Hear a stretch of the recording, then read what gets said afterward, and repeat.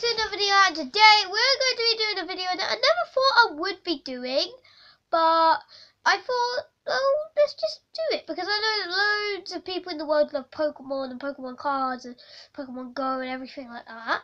So I thought I would do a video on top 5 best Megas in my opinion. So let's do this. So number 1 is this. And also, before I get started, in the comments, write, if you don't agree, write what your top 5 favourite Megas are. This is just my opinion. So number 5 I meant, is Mega Gengar. And you can't really see, it's not really focusing on it, but the reason I like Mega Gengar is because it depends on what he's doing. Like if he's against, for example, a Wingull, like Wingull, and it only does 10 damage, this is just useless.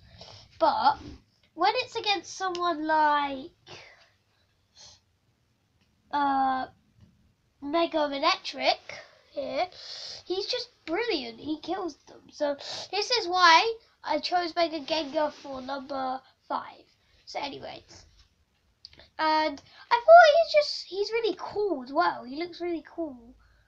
Okay, so number 4, Mega Lucario. Now I chose this because it's so cool. It's just like, it's really good. It's like, it does 140 damage. It's even though I had to discard an energy that I usually do, it has 220 health. It can kill lots of things. Like if it was against Mega Electric or Mega Primal Groudon or Mega Gardevoir or Gyarados, it would kill it. But it's like, it's just powerful. It's really good, but it's weak to a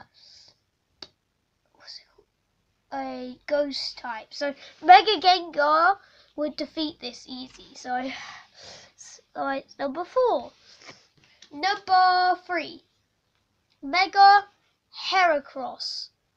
So the reason I picked this one is because this is just powerful. Like it's got 220 health. It has a sick design.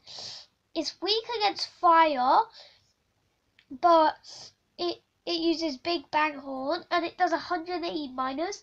Basically means that this attack does 180 damage minus 10 damage for each damage counter on this Pokemon. So if you could, it does 180 damage, but you can minus the other person. I don't really get it that much, but I think it's sick. So that's number 3. Now this is kind of a double because it can have 2 Megas. So number 2, Mega Charizard X and Y. So these are just so cool. So let's first start with Mega Charizard Y. Mega Charizard Y is just really cool. It does 300 damage. It has 220 health. It's weak against the water types, so Blastoise or something like that wouldn't defeat this. Well, it can't really defeat it, but it's only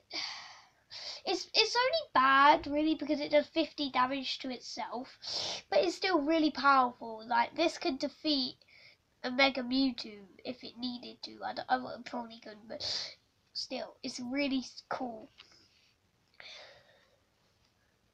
Right, and then moving on to Mega Charizard X. This is just so cool.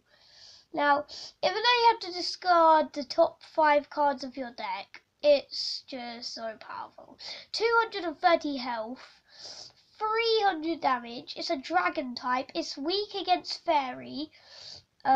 It's just really good. There's one problem with this card. Wait, there isn't. But anyway, it's just so cool. I love the design of it. It looks awesome. And that's why this is number 2. Now, number 1 is Mega Rayquaza. Now, this is just so cool. It's just like, it's the best. Look at the design of it. Like, look at that. And and you have 230 health points, 300 damage. Discard 2 energy attached to this Pokemon, and that's not as bad as anything, to be honest. And then it's a legend. This is the only legend, I think, to have a Mega. I don't think any other legend has Megas. Like, Volcanion doesn't have a Mega, I think. I never heard anyone say that, but anyway, this is why it's number 1. So, I hope you liked this video, guys. Next, comment down below what you think, in your opinion, it was. I would have put Mega Mewtwo in, but I thought, I don't have that. So, Mega Mewtwo would have been probably 3rd place. And then, anyway, hope you enjoyed the video, guys. Comment down below what your favourites are. If you want to see more different kinds of Pokemon videos, just ask me and I'll do them. So, bye everyone. Hope you enjoy. Have a nice day. Bye.